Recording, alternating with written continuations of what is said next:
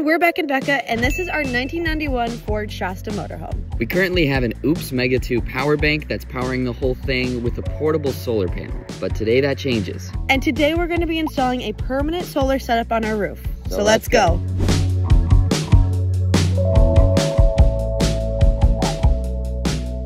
Materials, we already have a 30-foot solar extension cord that goes from the outside. We'll be able to run it up to the roof, to the inside where it plugs right into our power bank. We have our mounting brackets, our solar cord splitter so we can plug it into all 4 solar panels on the roof today. Ooh, that is pretty cool. Look at these. Before we set them up, let's test them first. All right. So let's just have them sit in the sun like the portable one. Okay. See what they pump into the power bank inside. All right, let's do it. Here's the wires that we already have. So we're gonna go ahead and pull them out, take them over to our new solar panels to test them and make sure that they even send energy, volts, to the power bank. All right, let's go inside, see what it's doing. Laying flat, we're getting about 60 to 65 watts. With all the panels hooked up, on average, we'll probably be getting 200, 240 watts total. This one works. We're gonna go ahead and test the other ones. They all work. Let's get them installed.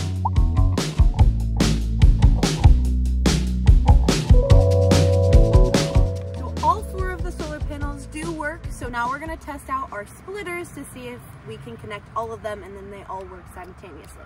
So as you can see, this is how the splitter's working right now. We got the 2 wires going from the solar panel to then match into this here. And then we got 3 of them hooked up so far, so we just need to get the last one hooked up. Boom. Now let's lay them flat, make sure there's no shade. Let's go see if the splitters are working and see what kind of energy we're getting. Sticking around 220. That's awesome. All right, very nice. After testing all the solar panels with the split cord, it successfully got to 220, so it works perfectly, and now it's time to install it. I'm just washing the roof up here. Oh! I thought you were gonna catch it. You didn't say to catch it. You were ready. You suck. All right, we've got all this roof here, but right up there is the most amount of space, so that's where we're gonna put the solar panels.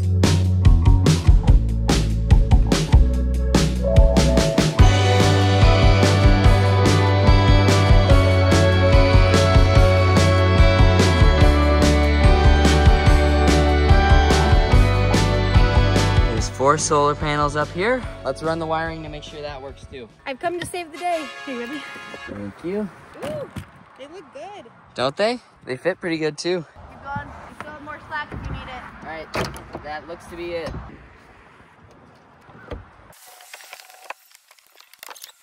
They're all plugged in, all in position. Now, in order to get these panels actually on the roof, of course, we need brackets. So I'm gonna go ahead and install the brackets to each of the solar panels before we go ahead and mount them and seal them to the roof.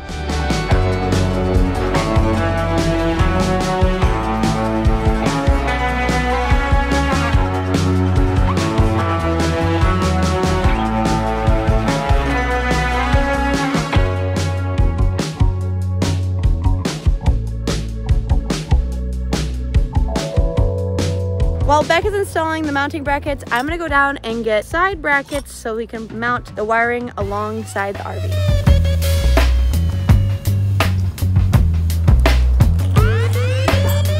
Hey Sandy, smaller brackets. Yeah, these are 1/2 inch. There you go. Thanks Sandy. Yeah, you're welcome. All right, let's go home. But before I leave, we gotta get some prime.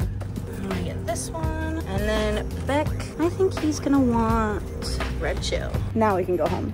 Now that the brackets are installed on all of the solar panels, it's time to mount it to the roof. But we can't do that without sealant. And we want to give a special thanks to Core RV for sponsoring our video and providing us with this heavy-duty RV lap sealant. You can't do RV life without sealant, especially when installing solar panels. So we recommend Corey RV Lap Sealant, and you can get yours by clicking the link in the description below. So let's get back to mounting these panels.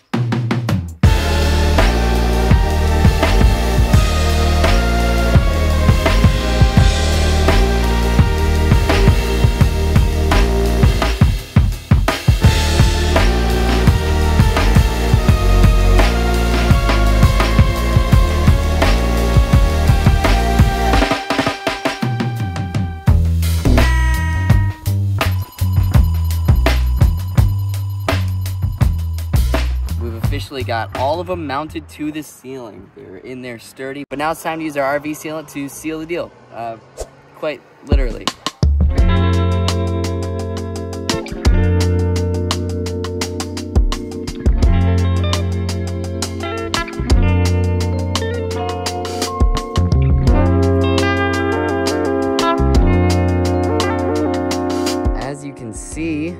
got it all finished. Looking good. Best caulk job ever. What Becca said, best caulk job ever. That's a risky one. As you can see, it's not professional by any means, but it's gonna be waterproof. That's what matters. It's gonna be waterproof. Protected a little extra in some spots, but that's okay. Corey also sells a self-leveling lap sealant that you can buy, which we're gonna go ahead and put that in the description. So if you're not as good at caulking as I am, clearly, you can use that to self-level. So we'll put both of those in the description. The sealant needs 24 hours to dry, so we're gonna go ahead and let it dry before we mount the rest of the cord. So we'll see you in 24 hours. We're back after 24 hours. Now let's see if it's dry. this seems to look pretty good. Oh yeah, that dried real nice. My job maybe wasn't the best, but this will definitely do its job. So shout out Corey RV. And now that all the panels are installed, it's just time to mount all the wiring.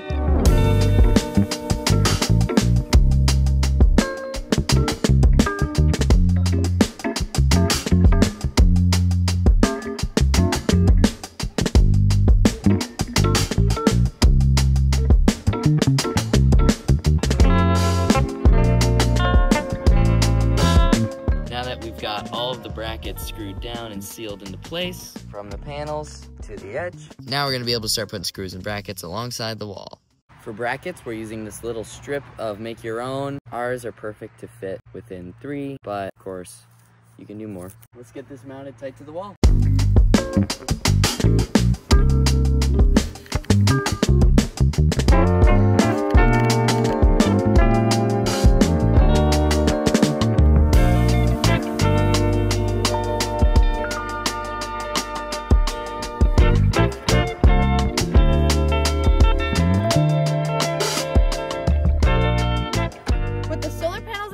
This RV is officially off grid.